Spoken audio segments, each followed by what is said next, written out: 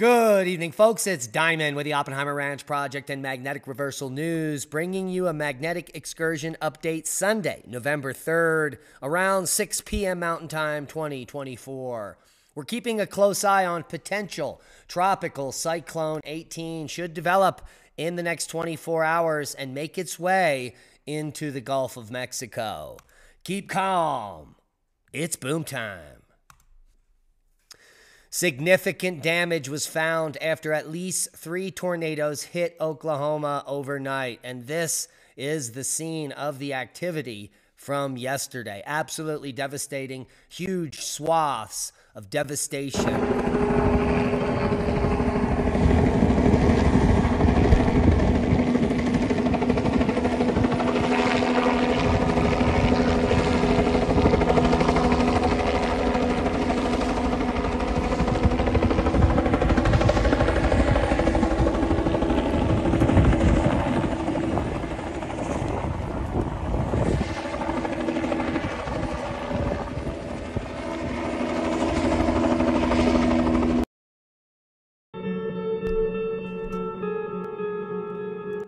Yeah, and if you follow us over on X at Diamond the Dave, you could be getting these updates all day long.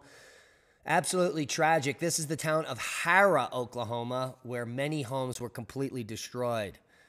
Now, amazingly enough, I don't think there was any loss of life, just 6 injured as of now. That may change, but absolutely just a tragic reminder for those who live in Tornado Alley. Oh, dear.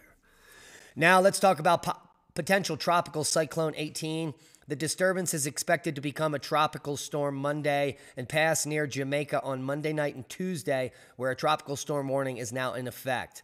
The system is forecast to become a hurricane by Tuesday night, and there is a risk of dangerous impacts from hurricane-force winds and storm surge in the Cayman Islands and portions of Cuba. The current spaghetti models were just updated, and most of them are lining up to make landfall in Louisiana. So prepare. That is many days out here, and we can quickly check that on the GFS model. So the GFS model here has the storm coming across Cuba here on Wednesday, November 6th. In just 3 days, in 4 days, it would be offshore of Florida and unfortunately near landfall of some of the devastating tornadoes, or I mean hurricanes, that we've already had this year. So hopefully that is not in the cards. But all the models show this rapidly decreasing in strength as it makes landfall. So that's good news. There's also lots of snow in the forecast. So let's take a quick look at the total snowfall on the GFS model here and move it through. Monday, by Tuesday morning, some heavy snow here in the Four Corners region, as well as the Pacific Northwest and British Columbia. Wednesday, there's more snow down the Rocky Mountains into Thursday and Friday. Heavy snow for the Four Corners region, especially Colorado, New Mexico, and the Eastern Plains there. Look at that snow pile up. Could be up to 3 feet, according to these models. Move it through. It's looking like quite a winter wonderland in November.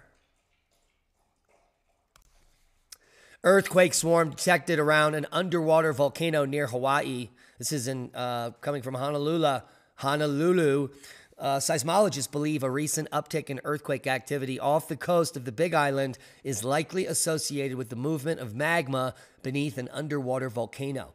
But even if an eruption were imminent, it would not lead to major impacts for the archipelago, which is good news. The USGS says it has detected dozens of quakes around Kama, Ehu, Kanaloa, with at least 2 measuring 4 magnitude or greater. And you can see those quakes right here, and they are offshore of the Big Island there. We also had an interesting rumbler in just south of New Madrid, and this one coming in at 3.7 there in Missouri.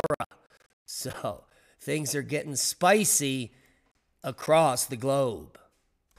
Worldwide volcano news. We've got some spicy volcanoes for the day, too. Sabancaya, 21,000 feet, Ducono to 9. Semeru, who knew? Volcanic ash emissions reported. Popo also puffing. Ibu to 7,000. Canelon to 9,000 foot. Naya Moragira ongoing feeble eruption continuing there. Sangay to 21. Raventador, 14,000 foot 5 blast. Sabancaya to 24. Santaguito to 14. Ducono to 9. And Lewotobi, Laki, a 40,000 foot blast. Ash up to 40,000 feet. A major eruption took place at Lewotobi, Laki Volcano in Indonesia on Sunday, November 3rd, producing an ash column 40,000 feet above sea level. The aviation color code was risen to red. Unofficial reports indicate damage from lapilli shattering car windows and a house fire ignited after being struck by a lava bomb. According to the Center for Volcanology and Geologic Disaster Mitigation, the first eruption took place at 1657 UTC and was recorded on a seismograph with a maximum amplitude of 47.3 millimeters. So this was a big eruption. The seismograph data indicating such a high amplitude and prolonged duration reflect a significant release of volcanic energy. The second eruption, there was a 1-2 punch. So there you go. There is Lewotobi Laki to 40,000 feet. Semeru on the list. Fuego to 15. Ibu to 7,000. Canelon, 9,000 foot blast there. Popo to 22,000 foot. Semeru to 15,000 foot. And Lewotobi, discrete volcanic ash to 40,000 feet. Ongoing volcanic ash to 28,000. And that wraps up quite the day for worldwide volcanoes. A quick look over at space weather. Not much going on the sun. There are multiple sunspots Earth-facing, just not a lot of flaring. Potential for flares is high, over 50% for X-flares, but nothing happening. As the geomagnetic fields are slightly unstable due to the BZ here pushing south over the last couple of hours. You can see here a jump in the density as well. Overall, quite quiet as far as the geomagnetic field and aurora potential.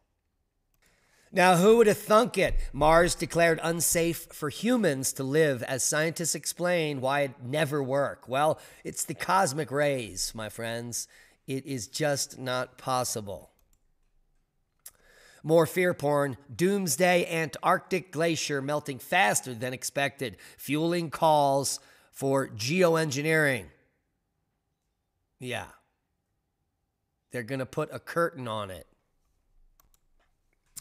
U.S. Egyptian archaeological team uncovers a 4,000-year-old tomb near Luxor with jewelry and other artifacts. That looks like it maybe once was a mirror, but absolutely fascinating find here. And it's hard to understand how they're still uncovering things like this in plain sight. And guys, if you didn't know, we've got new merch in the Oppenheimer Ranch merch shop. Check out the link below. We've got the new theme magnetic excursion ongoing. And on the back, it says Oppenheimer Ranch Project. We got Shut Up Al, Get in Your Hole, Al Gore in a Glacier, mugs, shirts, hoodies, and more, including the new ORP logo in all types of colors and shapes. And on the back says, Shut Up Al, Get in Your Hole. So go get it. Support the channel. And wear it with pride. And that's a boom to knowledge. Please share the video. As I said, we're shadow banned. We need your help to grow. Become a Patreon. Support the work we do for as little as $1 a month. You can watch all of our podcasts commercial free in one place. Hit the thumbs up. It helps with the algorithm. And check out our Rumble channel. There is lots of good stuff to watch over there.